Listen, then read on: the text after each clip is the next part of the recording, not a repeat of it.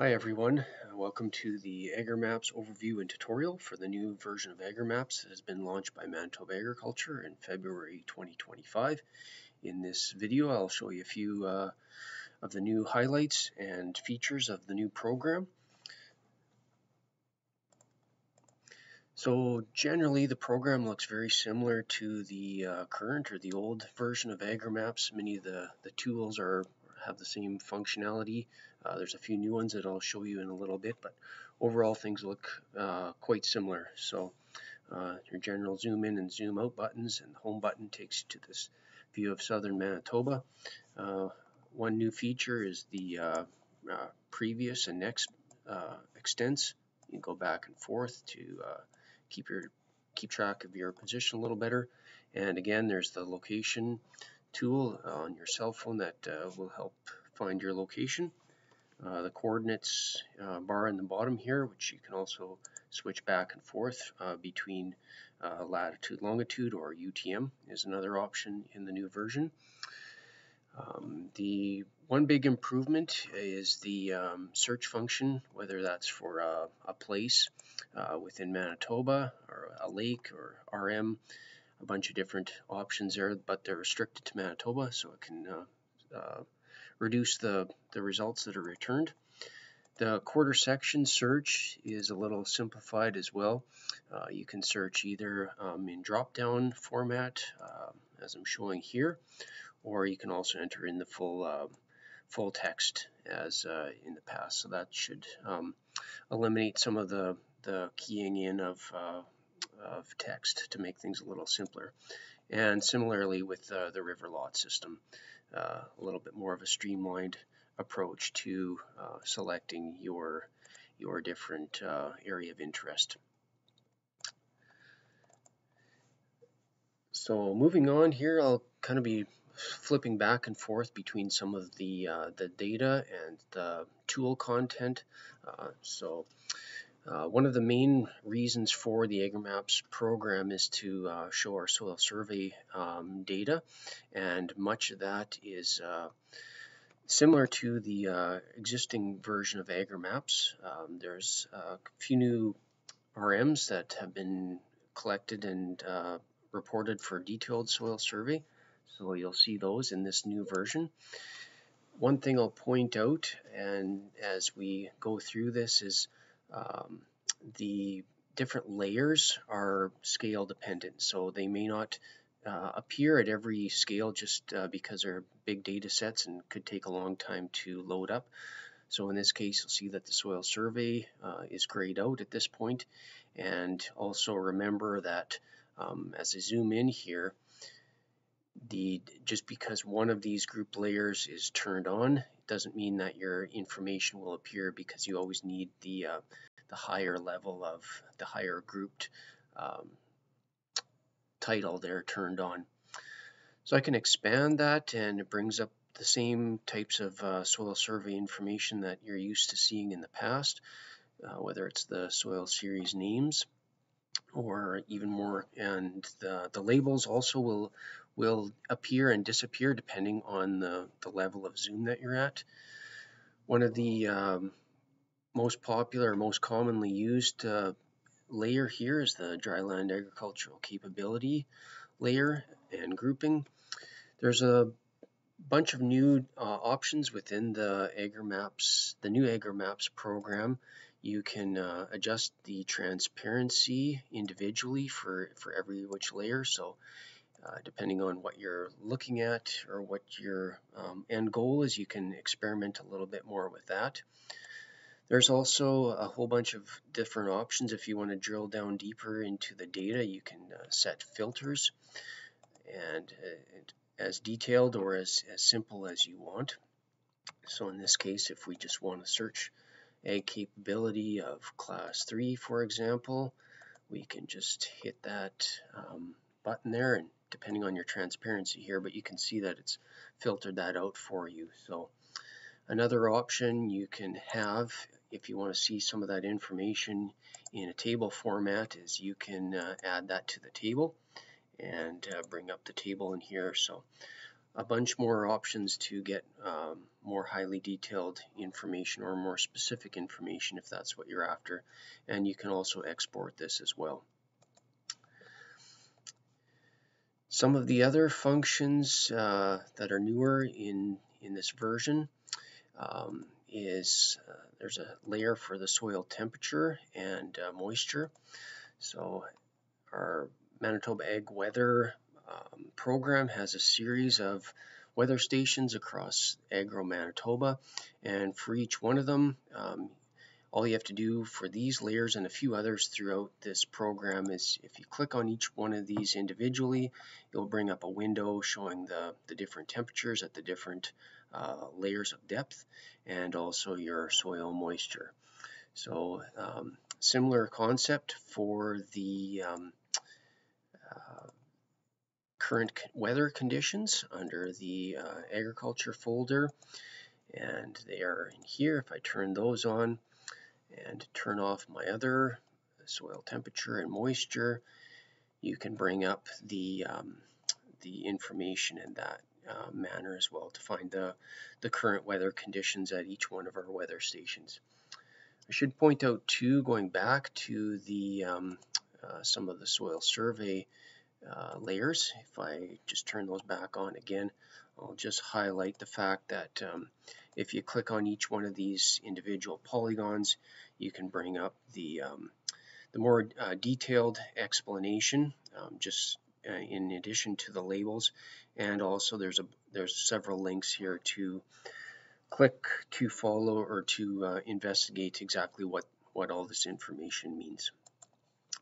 Moving on from the soils, in the agriculture folder, which I just showed you some of the Manitoba content, there's also some new layers from Agriculture and Agri-Food Canada. And one of the interesting ones in here is they annually publish a crop inventory layer. So this one, the most recent one available now is 2023, so you can turn that one on, and for any one of these layers to see the legend, you can either launch it from this button here or go up to the top here, and that will also launch the legend. But so in here you can take a look and see what crops have been grown, and moving forward we hope to update that with new information as it comes on board. Another newer layer with some LiDAR information or elevation is what's called this shaded landform, and I'll just give that a minute or two to load up. And some of these are pretty big data sets, so they can take quite a bit of time to bring up originally. You'll notice for this layer and for some of the other layers as well that there's not always complete comprehensive coverage across Manitoba, or in particular Manitoba. So you will see some of these layers have information for some areas and others don't. So just keep in mind that in order to keep track of where you're at, you can always make sure that the top layer is turned on for the group that you're looking for, in this case a shaded landform, and to make sure that your scale dependency is or you're zoomed into a level that you can actually see this. So for this shaded landform layer, you can see that it gives you kind of a topographical depiction of the land surface. So clearly it shows the major features like the river valleys. And it also shows you some of the finer in-field features, whether they're tiny knolls or depressions. So it can be pretty helpful for getting an idea of local topography or drainage across the field. And you can see in certain areas that the level of detail is fairly complex. And while I'm on this layer, I will point out one of the newer tools that we have here. It's called the elevation profile. And what it does is you can, after you click the draw tool here, you can just simply click a line, or it can be a complex line if you want. And what it'll do is it'll generate the elevation for you. You can change the settings. Right now it's set to meters, but we can change that to feet if you want. And it'll very clearly show you the highs and lows of an area, so that can be super useful as well. Going back to the layer here, and we will turn the shaded layer off for now. One of the common questions we've had in the past is about the date of the imagery. So now we have an ability to do that. So if we turn on the imagery layer, just as it says there, and you'll notice again, just as this loads up here, but there's only certain levels of zoom that the layer will work on. So in this case, we're zoomed out too far, it's grayed out.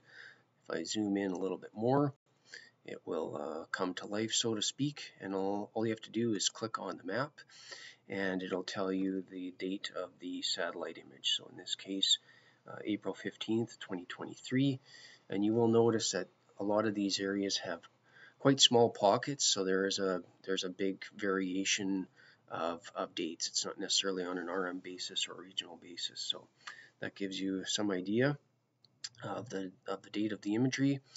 Some other new layers in the new AgriMaps are some more broad or generalized satellite imagery, and many of these are depending on the time of year, but they can be updated on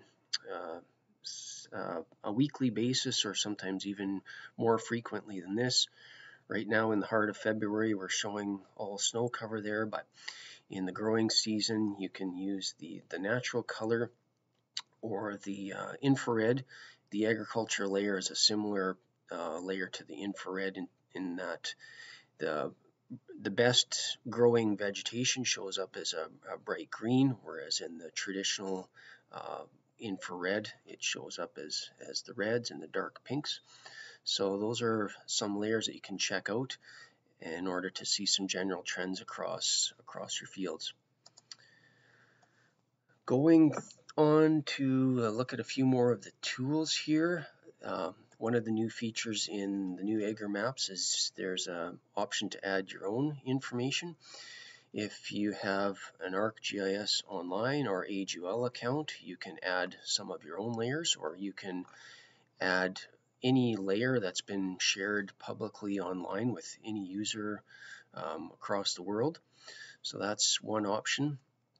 There's another option where you can add some Google Earth files in the form of a KML, or if you have your own shape files or GPS files, you can add those as well. There's a few restrictions in terms of size, but adding those can put your information that you've collected or others have collected right into the AgriMaps format. The measure tool is very similar to the previous version of AgriMaps. So simply clicking and drawing, you can get your acre counts accordingly. There's a coordinate conversion tool if you're trying to switch between latitude, longitude, or UTM. There is also a new bookmark feature, so if you have commonly viewed areas, you can bookmark those, and those will stay on the device that you've created them on. They're not unique to any kind of account that you've or that there is no account for you personally, so they're saved on your own local device. Print button is very similar to the last version as well. There's a bunch of different options that you can select. One of the ones that I'll point out that we commonly get questions on is if you turn on the show print area feature, you can select whether you want the entire screen printed or if you want to maintain a current map scale. So it shows you which option you've got selected so that your print results accordingly. And then to print, you just hit the print button and it will show up in your results. The best place for other information or help is in this info dialog. There's a description on each one of the tools, and it also tells you where to search for the sources of some of the information layers that I have shared previously. If you have any questions or comments, the best way to get a hold of us is at the email address selected here, agriculture@gov.mb.ca, and we can address your questions and get back to you. I will point out too a few of the very brief differences between the desktop version and the mobile version, and I'll just bring up the mobile version here to give you a little bit more of an idea of what I'm talking about, just to show you a few of the different things that you might encounter or might come across. So most of the tools, except for a couple of them, are exactly the same in the mobile version. In order to save some of the screen space, it will look a little bit different, so it takes a little bit of time just to get your bearings. But in this case, in order to save space on the mobile screen, you can click the location search here, and on your phone you'll just have to drag these windows up and down to give yourself physically more space in order to see and enter the information that you're looking for.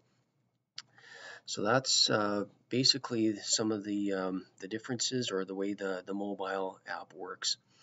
I will point out for one of the things that you may come across in the desktop version, obviously there's so many different screen sizes and types of devices available that it makes it a bit of a challenge to make everything work and look similarly across different sizes of devices. So some users may notice that some of your windows may appear quite big or disproportionately big, and maybe sometimes even to the point of not being able to see the full extent of the windows. So one thing you can try is you can go up into your browser settings here, and you can experiment a little bit with your zoom levels. You can see that as I zoom in, clearly everything is getting bigger, and to the point where it's getting a little bit unusable. So that's one thing that you can try if your screen format is not kind of showing the same general look as what I'm showing on my screen here. If that doesn't solve your problem, you can also go to your display settings, and I'm on a Windows computer here, but it will be similar on other devices as well. If you need to, you can also experiment with some of your screen resolution. That's another thing that may help you if you're encountering some problems, and the zoom level as well. Other than that, we hope you enjoy the new program, and like I said, if you have any questions or comments, please contact this email address and we will be happy to get back to you. Thank you very much for watching.